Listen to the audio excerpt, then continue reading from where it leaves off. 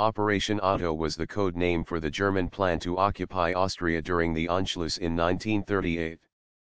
It was named after the Crown Prince of Austria-Hungary at the time, Otto von Habsburg.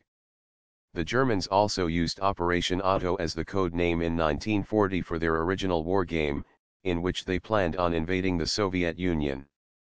Due to a lack of foresight, the war game proved mildly erroneous, and spurred what would later become Operation Barbarossa. In the war game, the German plan estimated 240 destroyed Soviet divisions, with only 60 remaining. With such an overwhelming margin of victory, the war game was not completed, under the assumption that the Soviet Union could never recover. During Operation Barbarossa, the Germans in reality destroyed 248 divisions, but due to the Soviet mobilization, there were 220 divisions remaining, far more than the expected 60. Hitler, being haunted by the fate of Napoleon, who had taken Moscow but failed to destroy the Russian army, altered the plan by placing less emphasis on the capturing of Moscow.